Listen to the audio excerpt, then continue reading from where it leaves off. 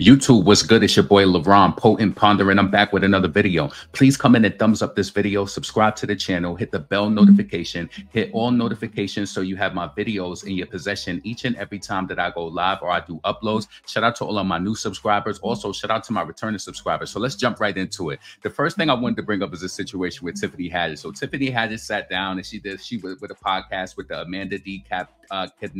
Cadnet's podcast, and Tiffany stated that she's been, without any drinks for the past 90 days following her. She got arrested for a DUI, and she said it's not that hard for me because it really wasn't my main thing anyway. What's your main thing? You know what I'm saying? What is the main thing you into? So Tiffany said, I haven't had any drinks, or she hasn't, and smoked anything in the last 72 days. It's not that hard, whatever. If you recall, Tiffany racked up 2 DUIs over the past 2 years, which most recent one coming in November of 2023. Tiffany says that due to her legal situation, she had to give up on her vices. And I think that's good anytime, because listen, certain things like that, and then it only really takes one drink. Sometimes when you go to traffic court, you see some of the most prestige people up in there. They got caught up from having 1, 2, 3 glasses of wine, and then they hit the streets, and then they get pulled over, and then they end up in court. So I wish Tiffany the best, and let's move on. I wanted to talk about this situation with Samia Spain. I know I spoke about this in the video before. She was a 20-year-old girl. She has a twin sister, and her and her twin sister were, punctured. She ended up succumbing to her injuries, and she was unalived by this man in the picture. So he turned himself in. So neighbors, it looks like justice is being served for the 19-year-old girl Samia Spain, who was unalived on Sunday, as we previously reported. The man spotted in the now viral video took place before the altercation, turned himself in on Friday morning. His identity was revealed to be 20-year-old by the name of Vio Kelly. He was charged with unaliving her and, with the weapon possession. This was so unfortunate. Young ladies, let me tell you something. I feel like people can give you so much advice on this situation, like protect yourself. Always think of survival when you in these situations. Yes, I understand. Like I said it before, no means no. You should be able to tell the person, no, I don't want you. I don't want to give you my number. I don't want to add you to my Instagram. But if you feel like the situation is rocky, get yourself out that situation. This was unfortunate. And the truth, to me, I'm not putting her name in this title, but I'm going to say this because I don't, families search things. But I felt like her sister, I don't want to blame nobody. The blame is this boy, but her sister like pulling away and saying, no. Like, I just feel like it would have been a different story if rest in peace to Samia Spain. My heart goes out to her family. Let's look at this clip. You see, this was outside of this was right before the situation took place. Crazy, man. So that was inside of the Park Slope, Brooklyn, deli. I also want to bring this up. This is her mom. Her tears run deep after losing her 19-year-old daughter, Samia Spain. This cell phone video obtained by Pix 11 News shows the moment Spain and her twin sister, Sanaya, were brutally attacked.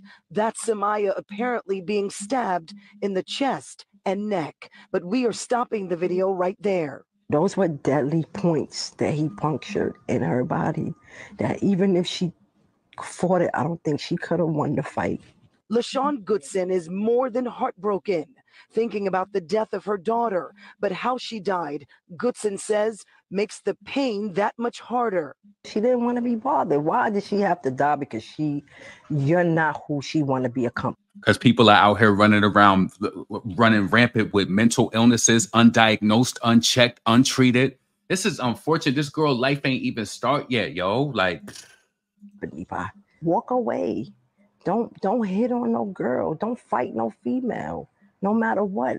It all started early Sunday morning. Her twins went to grab food at this deli on St. Mark's Place. Her tears run deep after losing.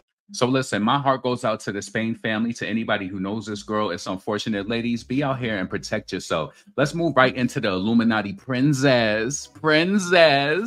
So MeganTheStallion, the one that sit that Don Julio by the gallon, chilling on the Calabasas with them bastards. She got a bachelor's, now she's trying to get a master's, but they said that Kelsey did the classes. Kelsey out here going to Nicki Minaj tours.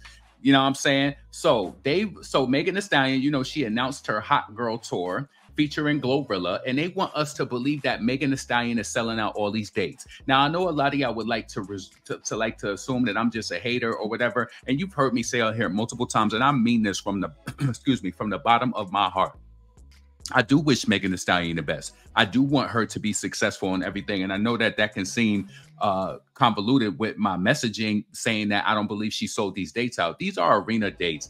Let's just keep it clear. Megan Thee Stallion don't sell out. She don't even really sell music like that. She only has certifications merely because of streams. All right. So they want us to believe. So this was recently updated with her a few hours ago. So they want us to believe that she sold out 1, 2, 3, 4, 5, 6, 7, 8, 9, 10, 11, 12 arenas. Where are all these people at when she drops a project? Why didn't these people go to her virtual reality tour that she had like 2 years ago? Nobody came out and supported it. You really want me to think that Megan Thee Stallion sold out Madison Square Garden? So what I personally believe is, I think that for certain venues, they have the ability to limit the capacity. That's one thought. They have the ability to limit the capacity in regards to how much is being sold or whatever. I know somebody mentioned before that they said that Madison Square Garden has a theater, so maybe they're using the name and trying to confuse that. And I don't know. I don't know the truth to that. But what I'm saying is firmly, and you could take it as hate, but I don't believe that Megan Thee Stallion sold that out.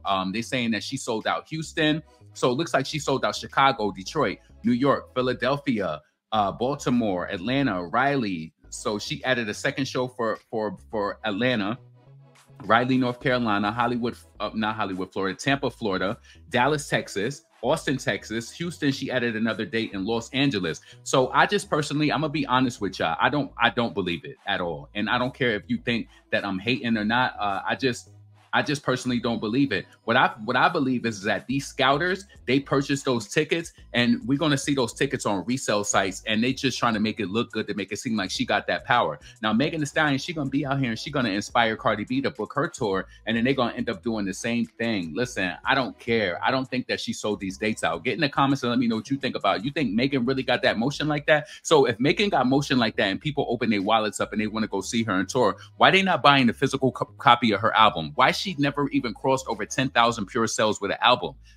It don't make sense. So these people want to see you, but they don't want to invest in you. Like, let's be serious. Let's really be serious. Other thing I want to move on to is Akbar. So, you know, Nicki had 2 nights in Atlanta. She had an after party. Well, they saying that Kalan was at the after party. So Akbar was out there and she was singing she was amping the crowd up to the Bigfoot lyrics and all of that, right? So let's see. So what did he say? Kalan, you know the lyrics of the Bigfoot. So Kalan made a comment saying Akbar feet doing the sign language, like, relax, girl. So Akbar, she commented to him. She said, not too much, short dog, baby, F you. And so she said again to him, I was born with these feet, babe. I'm trying to see if this on some shade-ish or you joking. I'm trying to find out, because you know I'll curse you the F out and I could get my feet fixed if I want to. I chose not to. But I was at my paid hosting on the mic. Like I said, I don't have beef with Meg, but don't make it something you don't even say ish to the person whose song it is. But you coming for me, boy, bye. You gonna be fired next. Listen, she ain't gonna fire him because he's with the antics. If y'all don't remember, Kalan did Nicki's hair on the Nicki Hendrix tour in Europe. When she did that, he did her hair. He's an op. I don't like a lot of these dudes. I don't like them. A lot of them commentators. I don't like a lot of them. Like, they got weird energy, and it's like, you should be trying to not speak on Nicki. Nicki never did nothing to Kalan. A lot of these personalities and these people, like, they just got. He should just stay away from it. Let Megan handle it. So Akbar then said, child, I was drunk, ad-libbing the song. I talk ish, I joan and play y'all are way too serious. I don't have no problem with Meg. This is rap entertainment. That's her and Nicki beef, but the song hard and it was requested. I was at a paid hosting. It was funny. If you know me, I talk smack about myself, and baby, I'm hood. We joan all day. So that was the hosting that Akbar hosted at. I just felt like Kalan shouldn't have said nothing. He shouldn't have said nothing.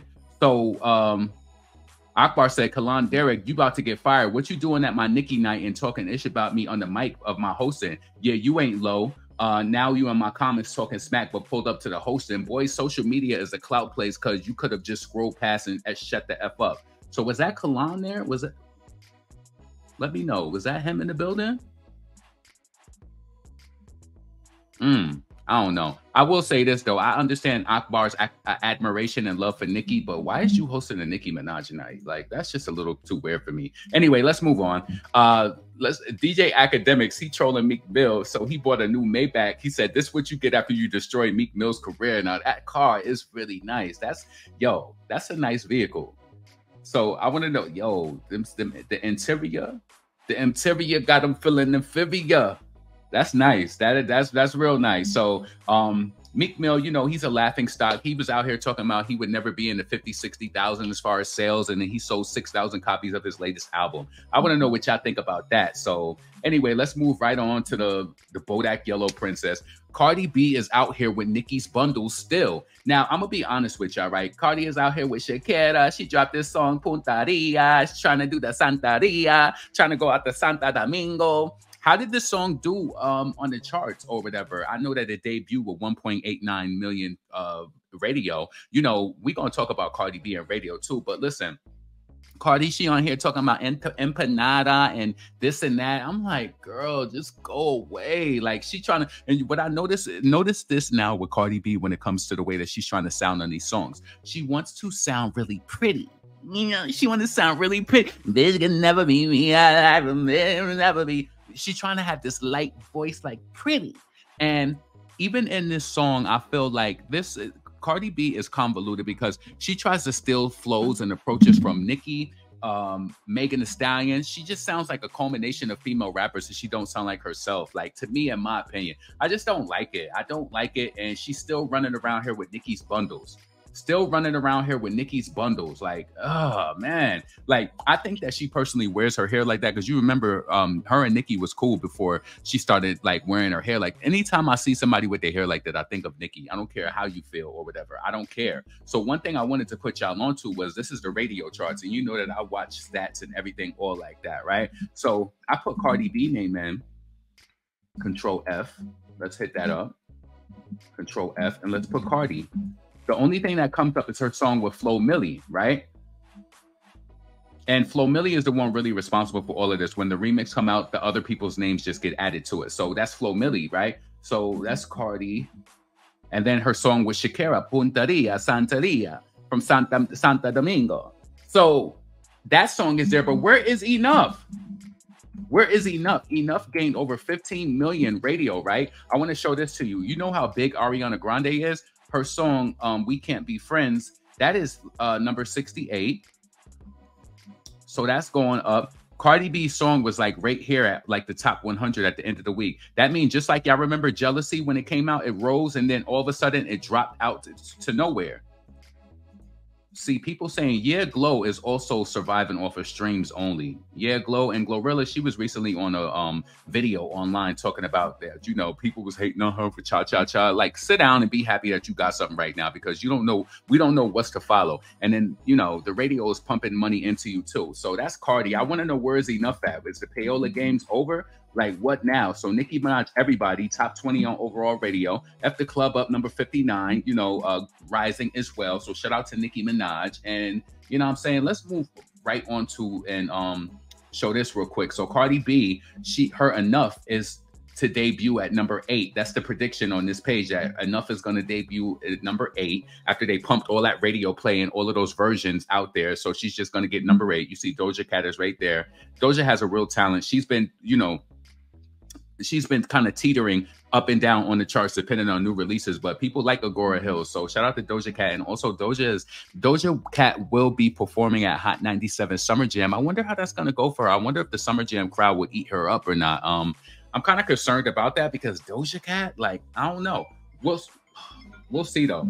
We'll see how people react to that. Also, honorable mention I wanted to show is that Future and Metro Boomin's Like That featuring Kendrick Lamar is aiming for a top 3 debut on the Billboard's Hot 100 chart, currently challenging for number 1. Yo, I know this is going to eat Drake up, and I know that Drake is going to be coming with something soon. He got to come with something soon. He going to release another version of that album, or he going to hop on somebody's single, somebody remix, and he going to go crazy. So shout out to Future, Metro Boomin, and Kendrick Lamar. You know, Kendrick set the streets ablaze. He set the streets ablaze on on Friday with that release. One thing I wanted to show y'all too was Nicki Minaj borrows fans' cowboy hat during the Orlando concert. Now, if you know, last night Nicki was in Gag City, Orlando, and I'm gonna say this, and I know y'all might not.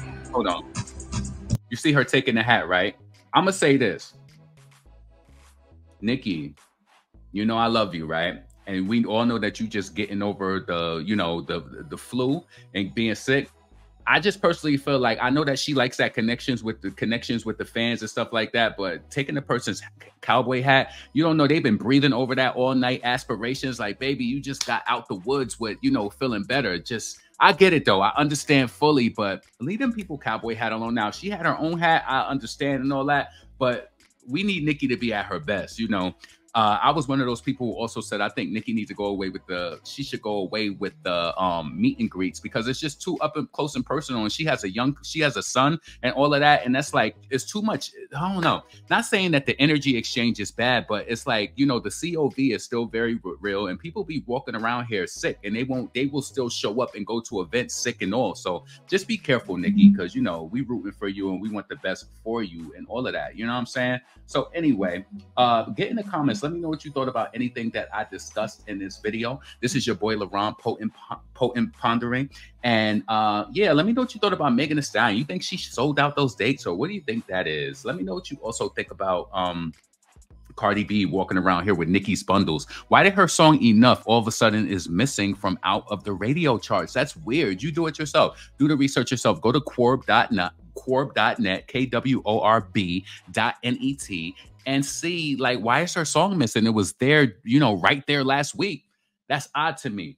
So listen, your boy LaRon, Potent Pondering. Subscribe to the channel, thumbs up the video, all of that.